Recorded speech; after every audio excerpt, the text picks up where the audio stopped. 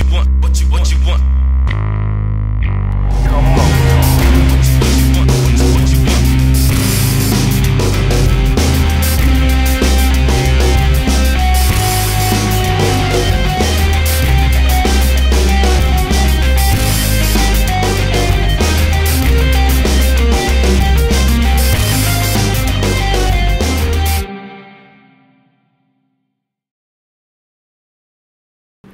What's going on, everybody?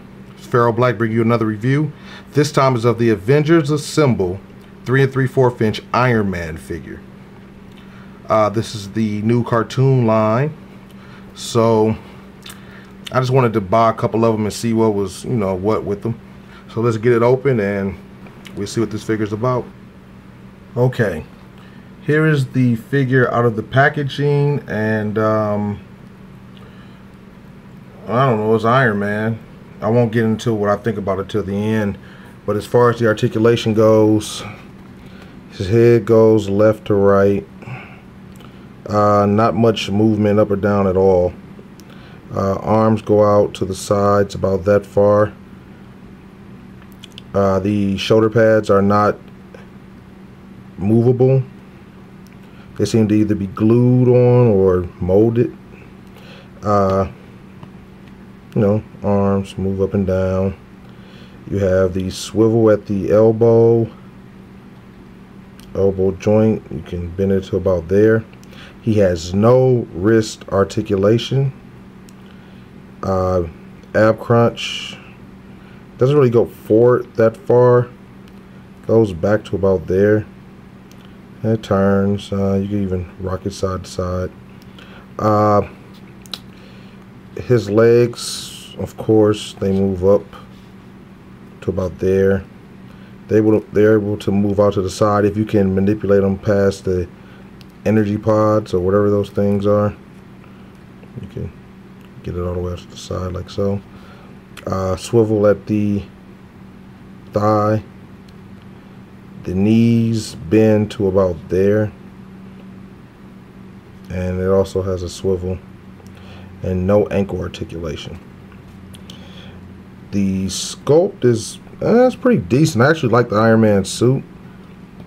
That's what made me buy this figure, but now that I have it at home and everything, I can't say that I dislike it, but I can't say that I do either. I feel that the neck, he really has no neck.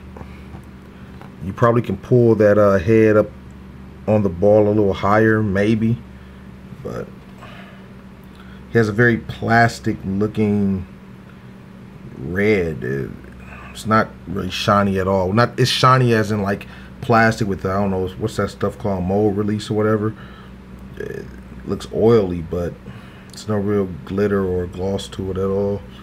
The repulsor is raised off of his chest, which is kind of weird instead of being sunken in, but I mean that's really pretty much it. It's nothing special at all.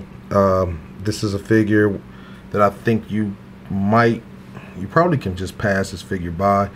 Not really sure how you feel about the cartoon and if you feel that you actually need this version of Iron Man.